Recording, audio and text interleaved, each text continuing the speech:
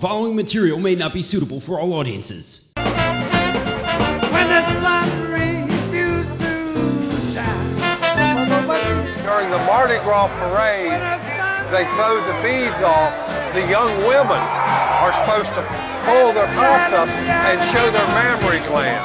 Get drunk, have sex, show your titties. When you see a lot of these people throwing beads, you'll see a lot of people exposing their genitalia. What do people do with beads? Flash your hooters, man! Flash your hooters! I never look at that because I am a Catholic priest. Where do you think the beads came from? Bead company. Who do you think made them? I have no idea. I have no idea. What's the answer? China. And what, like 14-year-old workers? 10 cents an hour.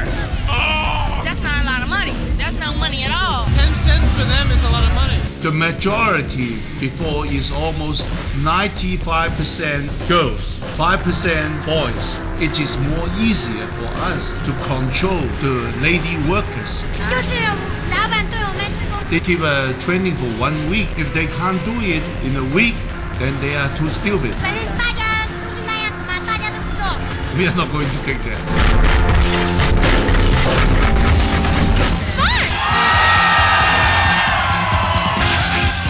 No woman is allowed to go to the men's room.